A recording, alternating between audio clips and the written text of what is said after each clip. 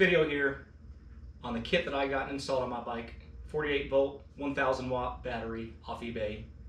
48 volt front hub motor, also off eBay.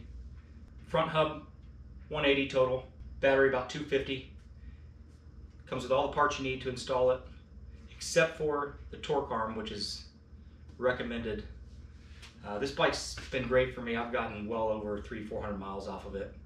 Still, battery's still like it was new.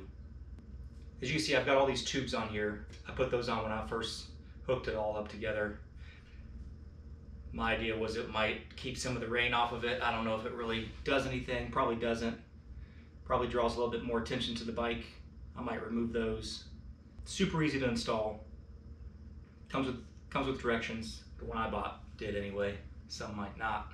But there's plenty of videos out there on how to do it. They're all pretty much the same. I had to solder one wire in this whole thing, and it was just the wire from the battery to the controller. And might not have had to do that if I had told them which connection I needed. But it was sold in two different pieces. The hub motor, controller, everything, and the battery was separate. So it had two different connections. I had to get them together. So I went front hub versus rear hub because the install's a little easier. You don't have to deal with the gears and everything in the back of the brake. You just hook it up. It was my first bike putting together, and I just wanted something easy.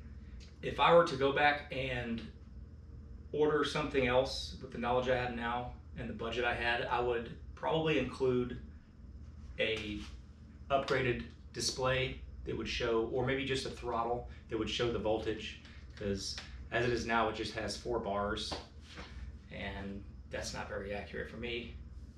So the battery, 250 shipped from eBay, hub motor, 180. Both items took less than 2 weeks to get to my house. They were in stock in the US.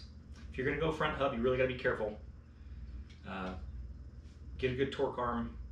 Make sure those nuts are tight on there and your front shocks are in good shape. So I picked up the bike for 100 bucks.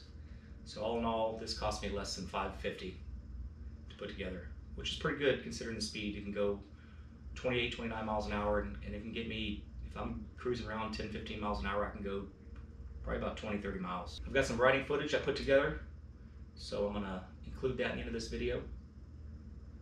That's about it. If you have any questions, let me know.